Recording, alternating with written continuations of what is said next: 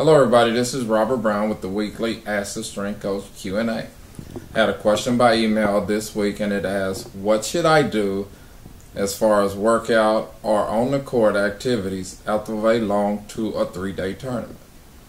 I have a 2-day tournament, a 3-day tournament that I just come off of. If I'm not playing for another 2 weeks or so, I can use this first practice as a rest and recovery like day.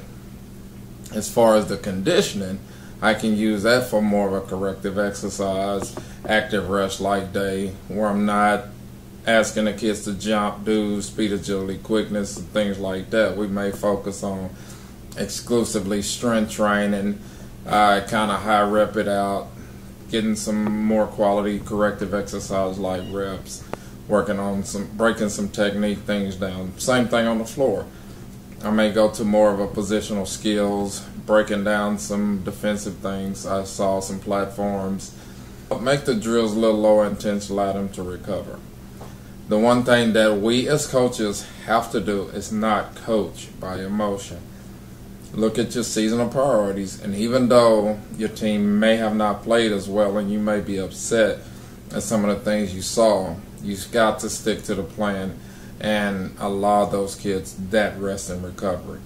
It'll make your season more successful. It'll make the athletes more successful and not break them down as much.